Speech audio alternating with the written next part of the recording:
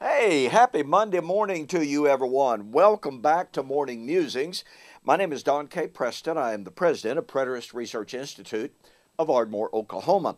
Hey, listen, do not forget June 15th, 16th, Montgomery, Alabama, at the Eastern Meadows Church of Christ in Montgomery, Alabama. I'll be having my second formal debate with Dr. David Hester, professor at Faulkner University. You don't want to miss this. By the way, many of you have contacted me and asked if it's going to be live streamed. I have asked Dr. Hester repeatedly now as to whether or not it will be. He's still trying to get that information for me. Hopefully this week we will have some word on that. But be there if you can. All right? This promises to be good. And then, of course, do not forget July 13th through the 15th, Preterist Pilgrim Weekend right here in Ardmore, Oklahoma. And we've got 3 speakers on our dais this year that we've never had before. Really exciting. Our theme is the problems with postmillennialism. And no, we couldn't get anyone to come and engage in formal debate. Anyway, we are currently looking at the theme that Paul introduces or discusses in 1 Corinthians 15, when he says, flesh and blood shall not inherit the kingdom of heaven.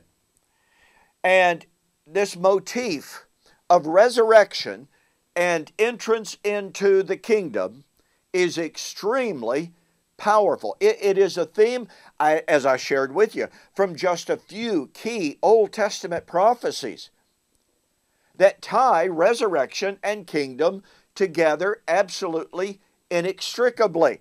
And not only that, they give us the emphatic context, the emphatic framework for kingdom and resurrection, and that was the end of the Old Covenant age of Israel. At the end of that age, not at the end of the Christian age. Now then, I've hinted at this a little bit, but I want to suggest to you that a study of John the Baptizer is one of the richest, exciting, thrilling, and important studies when it comes to eschatology. Years ago, I heard a prominent Church of Christ minister, somewhere around 1976, give a lesson on John the Baptizer. And he spoke for an hour. And he said, somebody needs to write a book on John the Baptizer. How important a figure he was. Do you know, in an entire 45-minute presentation, that Church of Christ minister never mentioned the relationship between John and eschatology even once. Not once.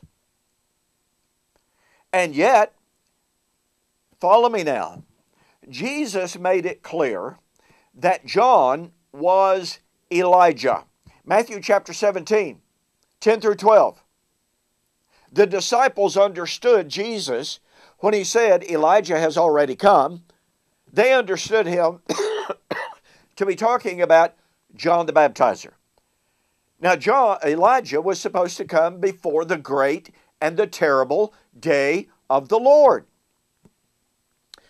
The great and the terrible day of the Lord, according to Malachi chapter 3, 15 through 16, would be the day in which the books would be opened and God would gather the jewels in his crown. Well, what's that? That's Revelation chapter 20. When the books would be opened, and those written in the book would receive everlasting life in the new creation. So here is Jesus affirming unequivocally, undeniably, that Elijah had come in the person of John the Baptizer. But Elijah was supposed to come before the coming of the great and terrible day of the Lord, the day of the Lord when the books would be opened and God would gather the jewels of his crown and reward them, pardon me, which is the end of the millennium resurrection. Well, here is John as Elijah, who proclaimed the kingdom of heaven has drawn near. Oh, what is Revelation 21 and 22? That is, when the books are to be opened and the righteous enter into the new heaven and new earth. What is that except entrance into the everlasting kingdom of God? And what did John say? The kingdom of heaven has drawn near. And he warned the Pharisees and the Sadducees, who warned you to flee from the wrath that is about to come. John said, remember, John is Elijah. John said, the axe, that's the axe of judgment at the great and terrible day of the Lord that he was proclaiming as Elijah, the axe is already at the root. The winnowing fork, that's the instrument of harvest. The instrument at the end of the harvest is already in his hand.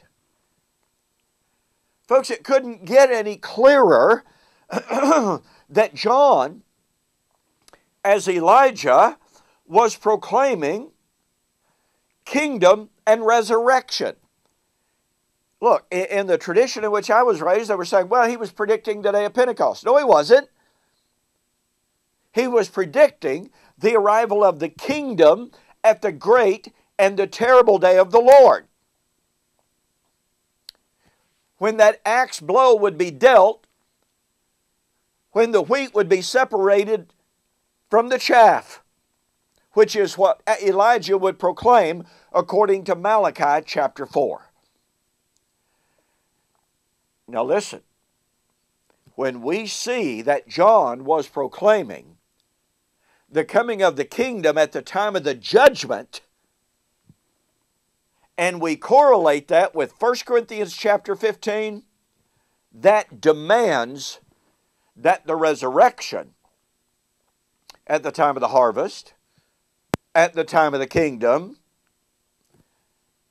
was at the end of the Old Covenant age that was being harvested in AD 70.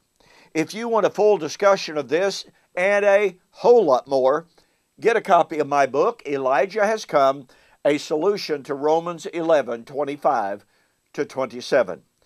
Look, you'll simply be amazed at how important John the Baptizer is for the study of resurrection.